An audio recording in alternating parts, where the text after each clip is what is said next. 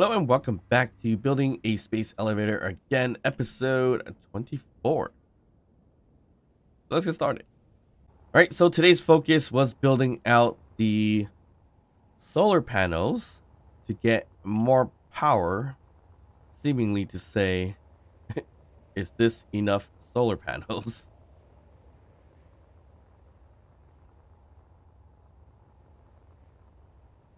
So I initially started out building the solar panel like one grid at a time. So here's grid number one, and then I projected it forward, left, and right over here.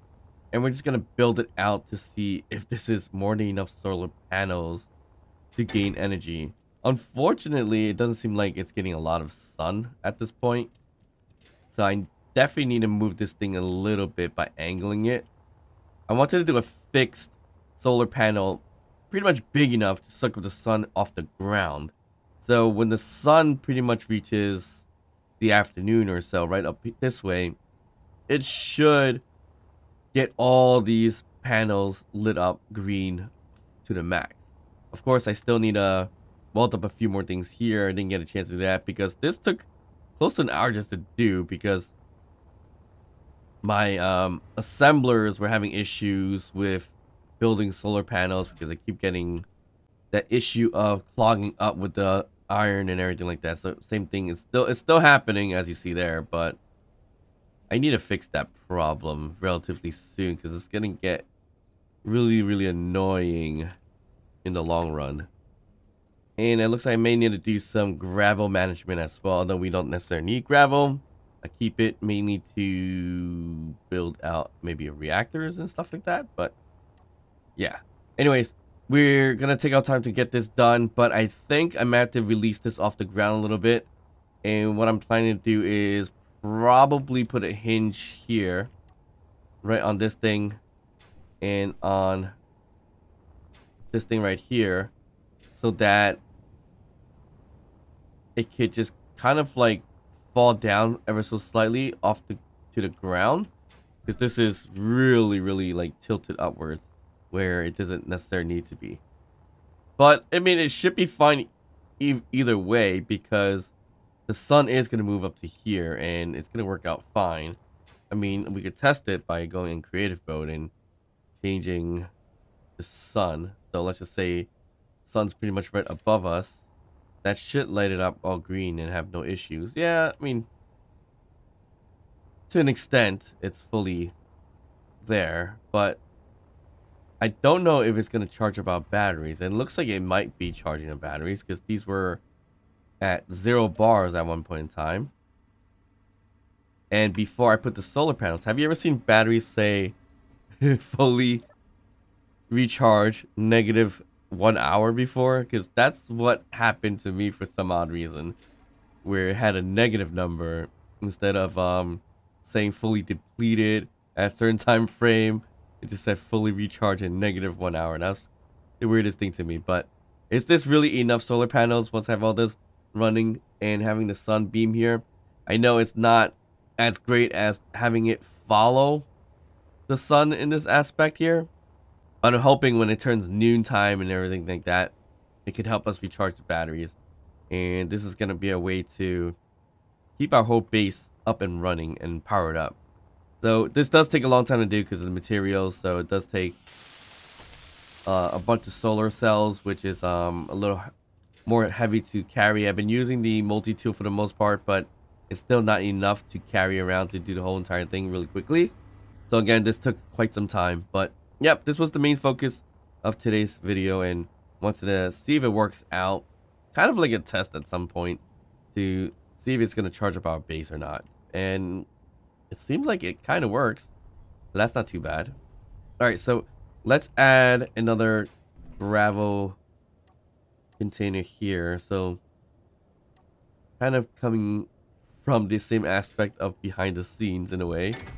We're going to add another cargo container mainly for gravel right over here so we can move things along. And I'm going to do that sorter. I'm not going to mess with inventory manager. I'm going to stay a little vanilla in this sense and mess with some sorters and move ores and ingots around.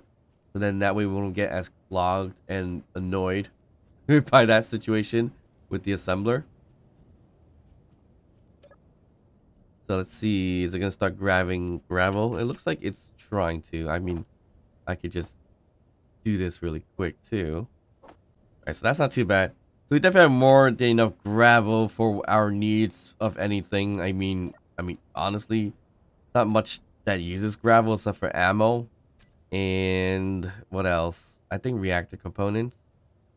Yeah, that's about it. But we have more than enough for reactor components. Plus, we don't even have a way to get uranium right this moment. But future plan is to create a ship. And it's going to be mostly hydrogen, unfortunately, too. To get to the... Probably get to the moon instead of exploring asteroids. See if we can find some uranium and platinum there. So the moon's a little bit easier to find materials because it has that little dirty shaders on the moon. So it makes it a little easier to spot.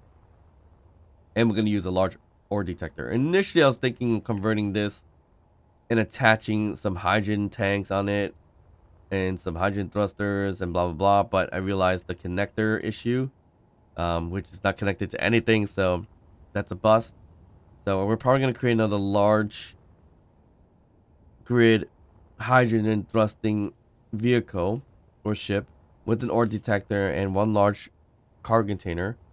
And maybe I'll be able to attach the drill miner or the drill ship right here, this one, onto that ship, that large ship. So then that way we can drill for uranium, drill for platinum, and then dump it into a large ship and bring it back. And I think it's going to take like 3 to 4 hydrogen tanks so we can get to space, get to the moon, and come back. And I think I'm going to use parachutes for once, just in case I don't have enough hydrogen to get back to Earth in this case. But yeah, that's a future plan, and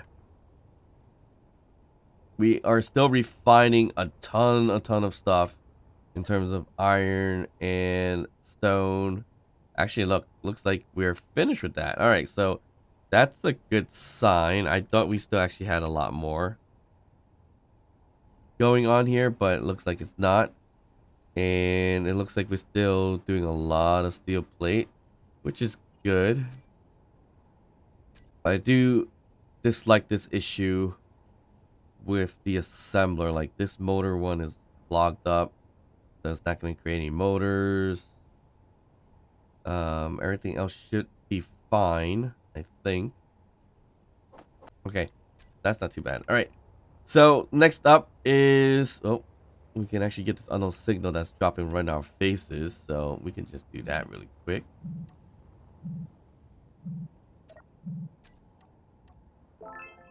Rainbow drill.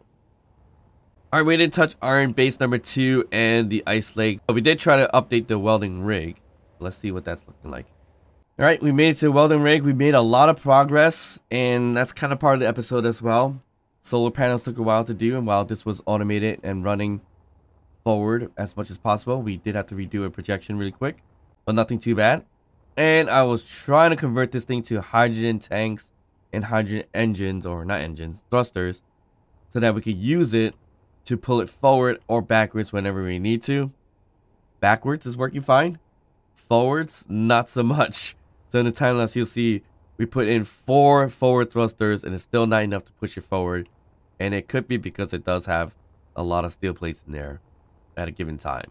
So we try to run, we put in like 120k or fill up one large cargo container. So however much that carries is what's in there.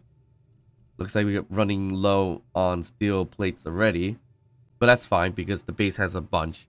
But we do have significant progress. Hard to say exactly how far we've gone from the base, but I'm gonna install the mod really quickly in a second. But we are 50 away from the space cobalt now, which we were initially away from like 60 or so. So we made it roughly 10 kilometers away so far, which is pretty significant. This diagonal angle is getting significantly higher as well. So if I do let go of the landing gears altogether, we start to fall backwards just a tiny bit. So it does get a little sketchy. But as you see in the gravity wise, we have 0.75 Gs. So we've got some significant progress, which is wonderful. All right, so other than that, it was just designs. So just 2 hydrogen tanks, 2 backwards thrusts, 4 forward thrusts. Still not enough for forward thrust, but that's the significant changes we made on the welding rig. And that's about it. And you'll see how far up we are in terms of space in this sense here. All right, let me install the mod really quick so then we can at least see what distance we are from our base. All right, so let me just show you exactly what I'm adding into the active mods section while we're editing it. And we're 24 episodes in. We didn't really add any more mods. We kept it as minimal as possible. And this was basically from episode 1. Here we go. Here's pretty much the mod list. We have Build Vision 3.0, camera panning, easy inventory, hover engine, sleep mod, and the GPS distant helper. And that's the one I'm adding today to see how far we are exactly from the base. All right, we're loaded in. Let's check out GPS. Look at base, and we are 33.46 kilometers away. Wow. I actually thought we were still like 26 kilometers away, but I'm thinking I've been looking at the wrong GPS marker for a long time. But that's base. That's basically right in front of the home or house I have there. So, yeah, this is significant progress. We should be soon out of orbit, or not orbit, out of the atmosphere quite soon, or gravity field quite soon. But even the space cobalt had a little bit of gravity for whatever reason, so we still got lots to go. But I'm impressed myself making it this far, 33 kilometers away. Wow.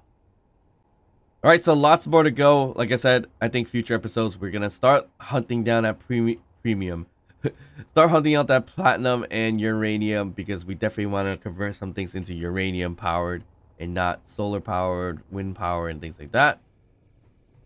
And once we reach out of the gravity field and get close to the moon, then that's going to slightly convert a little bit to building another space station, which I've done once before.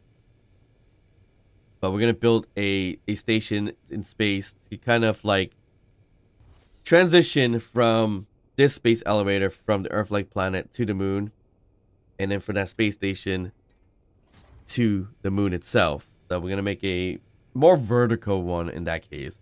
So it'll be a similar aspect to this, but it makes it a little bit different because there will be no atmosphere. So it's gonna be more ion thrusting or hydrogen thrusting or more landing gear situations. I don't know, but that's the thing we gotta figure out once we get up there, and I hope we get there soon.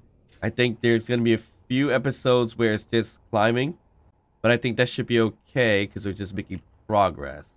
But we do still need to find a few interesting things to do as this thing climbs up. So, hope you guys enjoyed this series, this episode. Of course, if you did, please like, subscribe, drop a comment down below, and I'll see you guys next time. Bye.